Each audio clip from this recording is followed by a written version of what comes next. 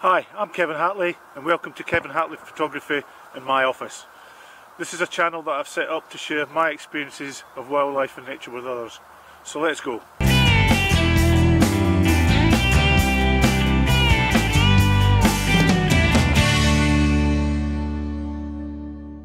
Hi and welcome to part 2 of my wildlife series on exposure, and in this video, part 2, we're going to look at exposure modes. Understanding the different types of camera modes is essential if you want to be able to control your exposure. You need to know what each of the modes do and when to use it in wildlife photography, and we'll cover them as we go through. What the camera modes allow you to do is to control the details of an exposure, as we looked at in part 1, which was to do with the exposure triangle, and in that we looked at the aperture, the shutter speed and the ISO. Once you have an understanding of the exposure triangle, the next step is to look at exposure modes. So what we'll do in this video, we'll look at metering modes and how the camera reads light. We'll look at the different camera modes and how they control different aspects of the exposure triangle. And we'll look at one or two things that allow us to be able to read our exposure settings as we're actually photographing, namely the histogram and the highlight alerts. And it will all be in relation to wildlife photography.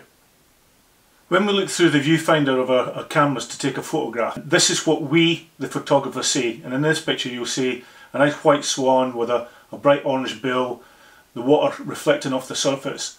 That's what we see. However, our camera's light meter sees something completely different. What a light meter sees and measures is different to what we see with our human eye.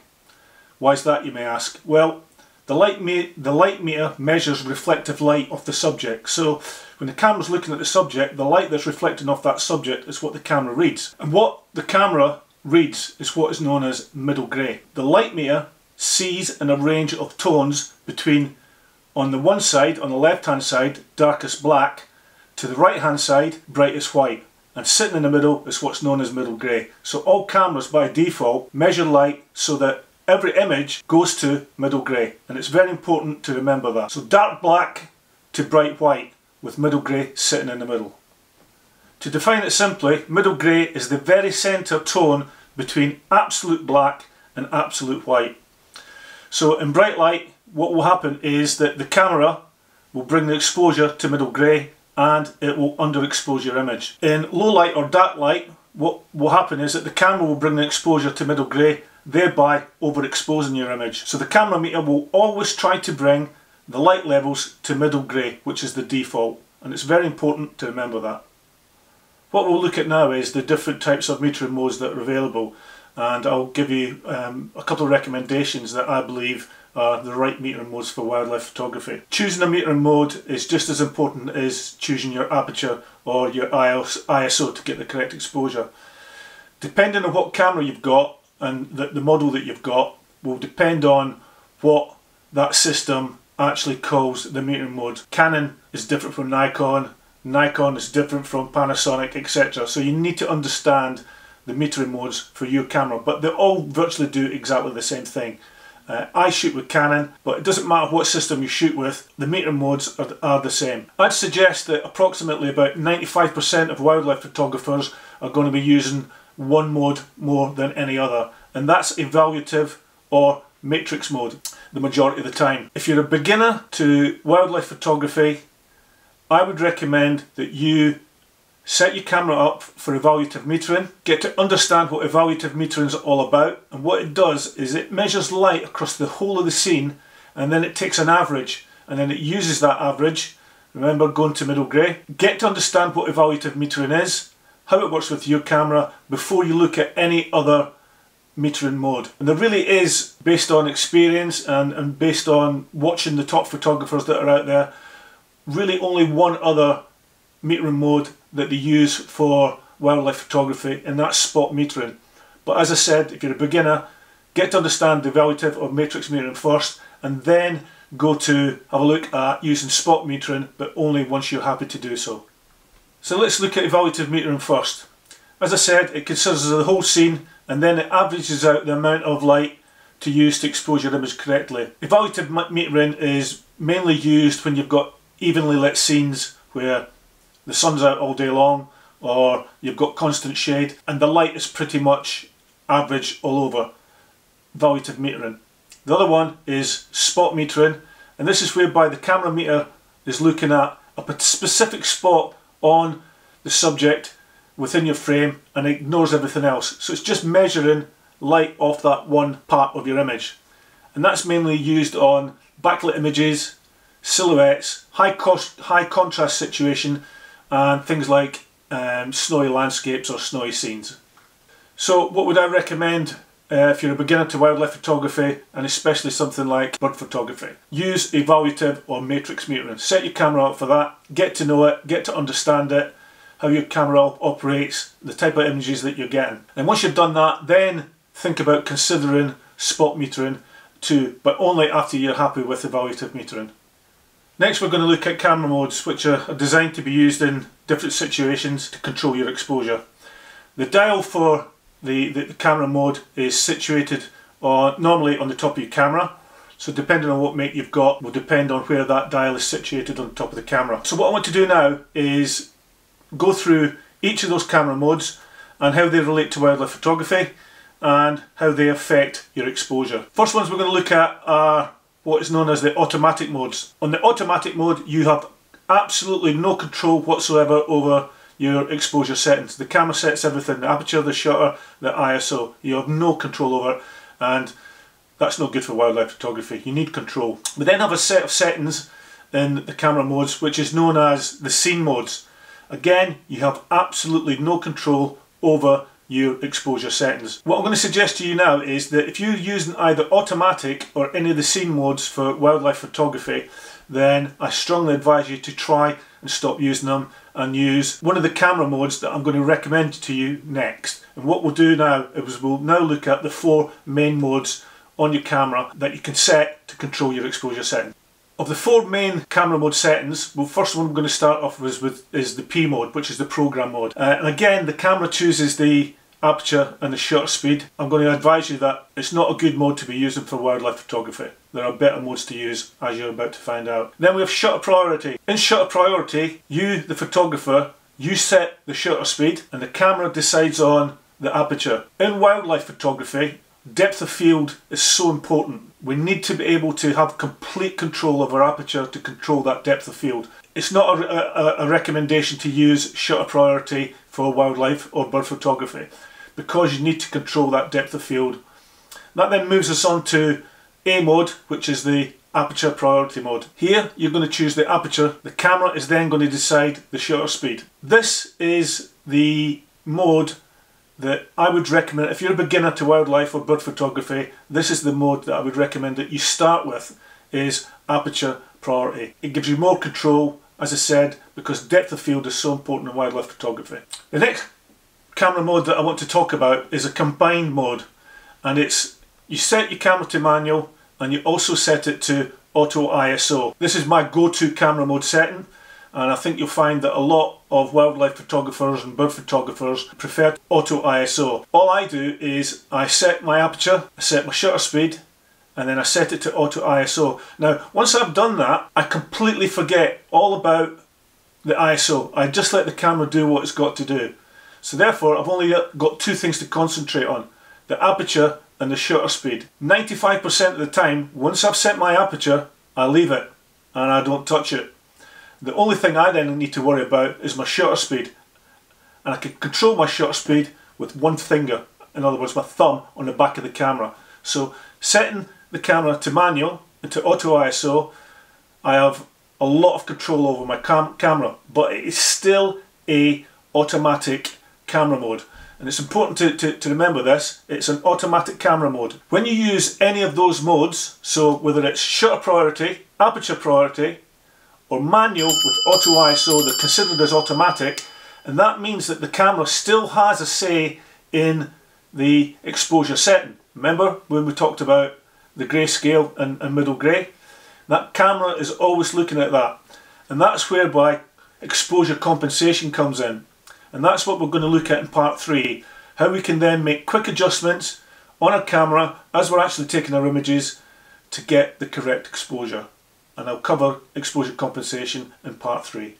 The final camera mode I want to just briefly talk about is manual mode. And in manual mode there are no automatic settings whatsoever. So you, the photographer, you set the aperture, you set the shutter speed, and you set the ISO. The camera has no say whatsoever.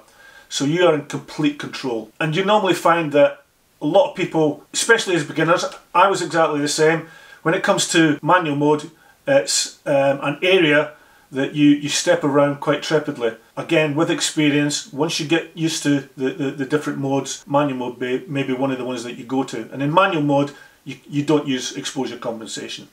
What recommendations would I make for you for wildlife photography when it comes to camera modes? If you're a beginner, I would urge you to get off any of the automatic or custom modes as soon as possible. I would then recommend you to try aperture priority. Remember, we talked about depth of field and exposure triangle and how important it is in wildlife photography. And then once you get used to aperture priority, then think about manual mode and auto ISO. You have a lot more control over it.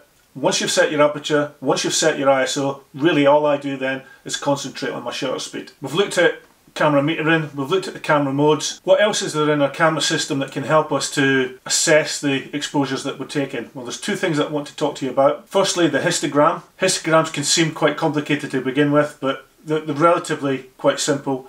They're just a graphical representation of the tonal range. Remember we talked about the tonal range and the grayscale of your image that helps you to evaluate that exposure. The aim being that what you want to do within the size of the histogram, you want to keep all the data and all the pixels inside it. You don't want the data, which is the pixels, the graph, touching either the left hand side or the right hand side. If you do that, you're in danger of losing data, in other words pixels, from your image.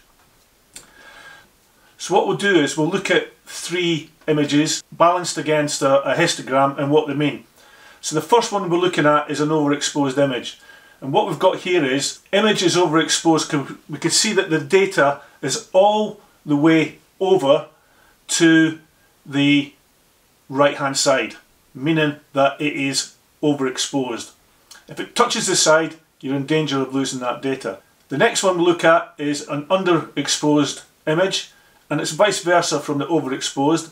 In this example, the data is all the way over to the left hand side and is touching the side of the histogram. Thereby again, you're losing pixels, you're losing data. Once your data is touching those sides, you're in danger of, on the left hand side, where it's underexposed, of losing shadows and not being able to recover them. And on the right hand side, losing your highlight detail. Ideally what we're looking for is this final image here, which is a balanced exposure. This is the safest exposure that we're after, whereby none of the pixels or the data are touching the sides of the histogram. And it's much easier in post-processing to actually use your shadows and your highlights to get the balanced exposure that you're after. And it also ensures that your images are neither too dark or too bright. Remember, there's no such thing as a perfect histogram. It's simply a graphical representation of the tones that we looked at in the grayscale that your image has been exposed to. When do we actually use them? Well, we can use them in two places. We can either use them out in the field as we're taking images. We can refer to the histogram to see if we're overexposing or underexposing our images. And I tend to use them mainly in post-processing to make sure that I've got a good balanced exposure. Checking the histogram in the field, as I said, it allows you to adjust the settings. It then allows you to think about, do you need to use any exposure compensation? And again, we'll cover that in part 3. But there is another camera function that we can use to help us assess our exposures while we're actually out in the field, and that's called your highlight alerts. Highlight alerts are also known as things like zebras, blinking highlights, or blinkies. All I'm going to refer to them is simply as blinkies. And they tell you immediately that you are blowing the highlights in your exposure. What the blinkies are showing is that your data has breached the right hand side of your histogram and you're going to lose data that you're not going to be able to recover, in other words highlights. How do we set our blinkies? Well, depending on your camera, there will be a function that you need to go to set your blinkies so that you're alerted as you're taking photographs that you're clipping your highlights. And you can use different colours. I set mine to red. I think you can set them to blue and green as well, but I've set mine to red. But by having your blinky set in your camera, you're letting the camera show you that you are overexposing your images and you're in danger of losing data. They then allow you to then make the adjustments that you're going to need through exposure compensation.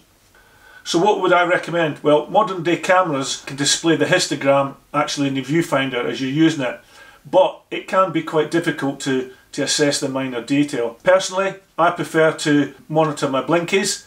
They instantly tell you that you're clipping your highlights, and you can then make your adjustments through exposure compensation. It will probably be down to which method you prefer, and the one that you're going to prefer, you're only going to prefer through practicing using and reading your histogram and using and reading your blinkies. But for me, I prefer blinkies out in the field, and I prefer my histogram when I'm doing my post-processing at my computer. Okay, to summarise so far in this three-part series of wildlife photography and looking at exposure settings.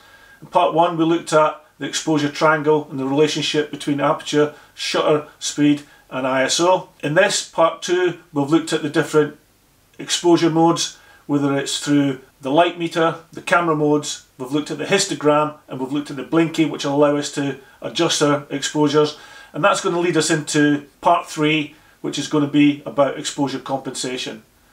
So I look forward to meeting you then. So until the next time, all I would ask is that if you've liked this video, could you consider hitting the like button?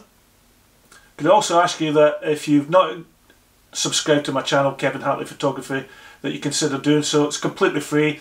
It just helps me to grow my channel. I'm loving it at the moment. I'm just short of 2,000 subscribers, which I never believed I would get anywhere near. And that just amazes me that I've managed to do that. And as I said, I just want to keep growing this channel to help people not make the mistakes that I did. And we all started somewhere, and we all make mistakes, and we all learn from them. And hopefully somebody out there has learnt from this three-part series that I'm working on at the moment. So until the next time, stay safe, take care, and hope to see you soon. Bye for now.